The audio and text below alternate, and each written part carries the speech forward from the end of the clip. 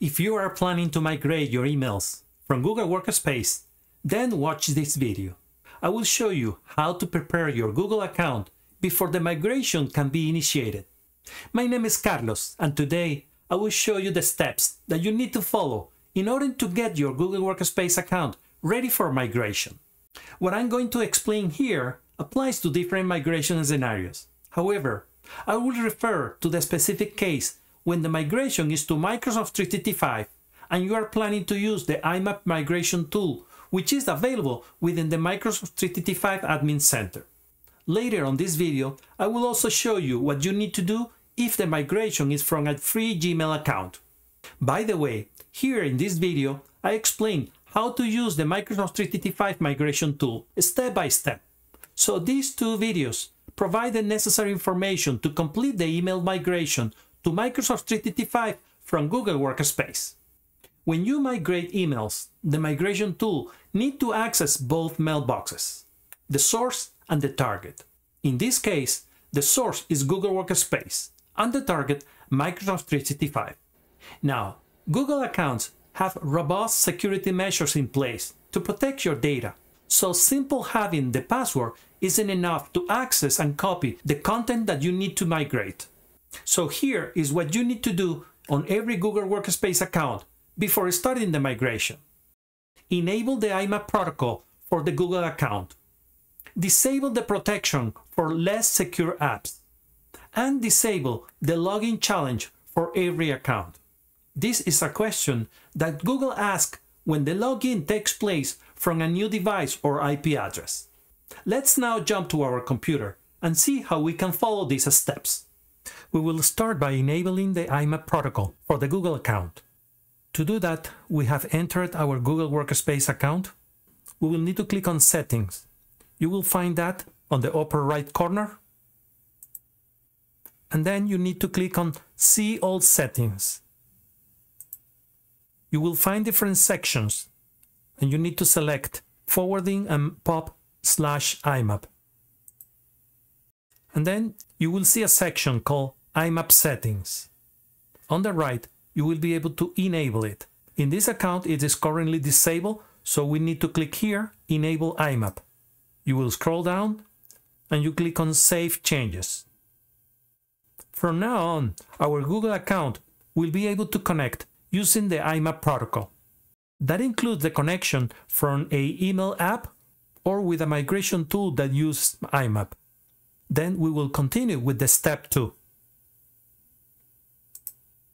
which is to enable the use of less secure apps, or in a different words, disabling the restriction to use the less secure apps.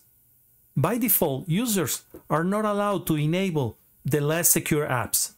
So we need to access the Google Admin Center, and we have to change the option to allow users to use this option.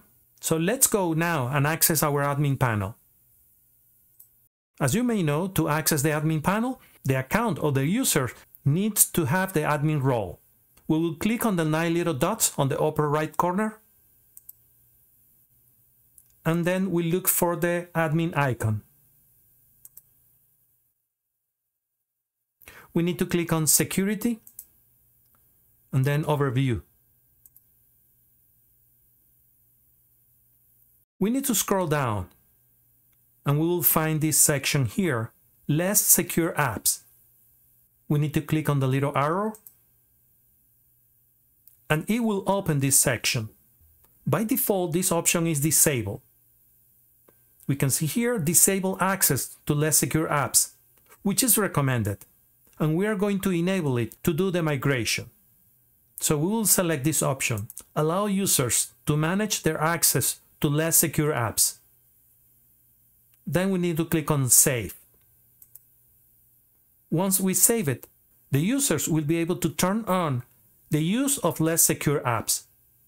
Now, to make sure that we are going to enable this option for a specific users, I recommend to open a new browser. And we will need to navigate to a specific URL. We have it here. By the way, I will leave this link in the description of the video.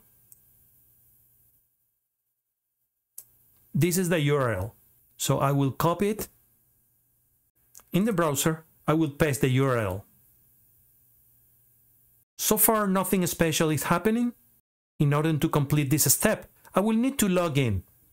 We enter the username for the account and the password.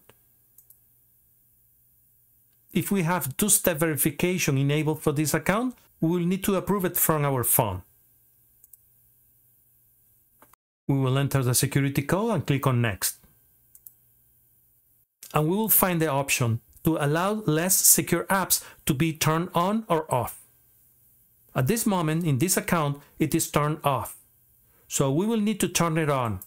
It means that we are removing the restriction to use less secure apps. We will continue now with the third step, which is disabling the login challenge for the account.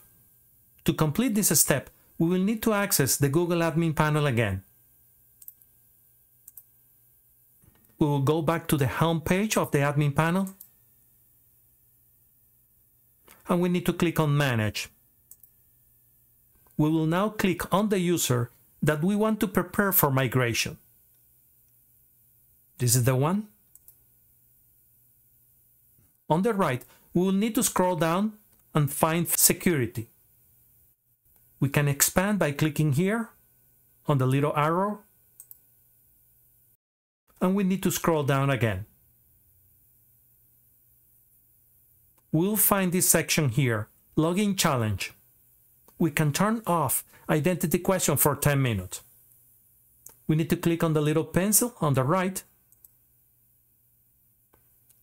and we have this button here.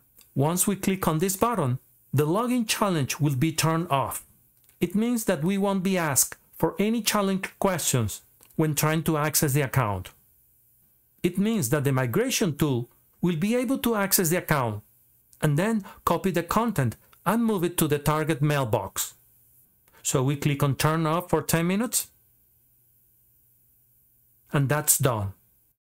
As you can imagine, this step will need to be followed just before starting the migration, since this option will be disabled only for 10 minutes.